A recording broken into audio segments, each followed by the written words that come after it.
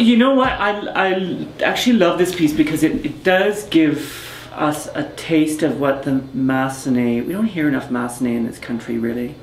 And of course, the audience heard Massenet in its finest in the fall with Manon. So it's another chance to hear some more Massenet. Some beautiful, some of the Massenet, the stuff in this Cendrillon is so beautiful.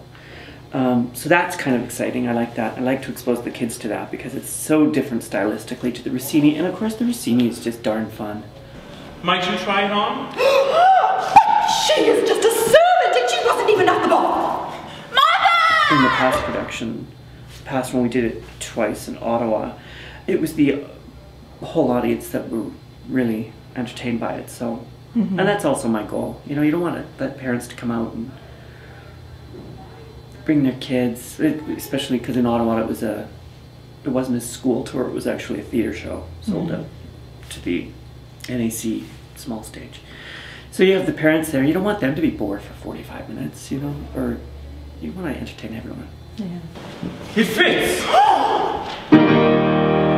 Have I found you? You then are his horse.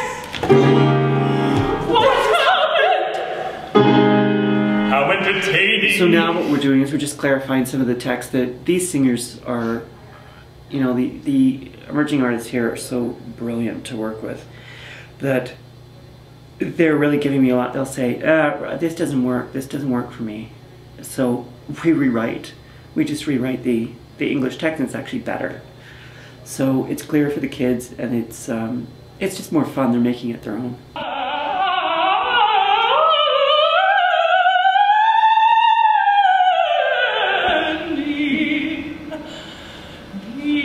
Forgive.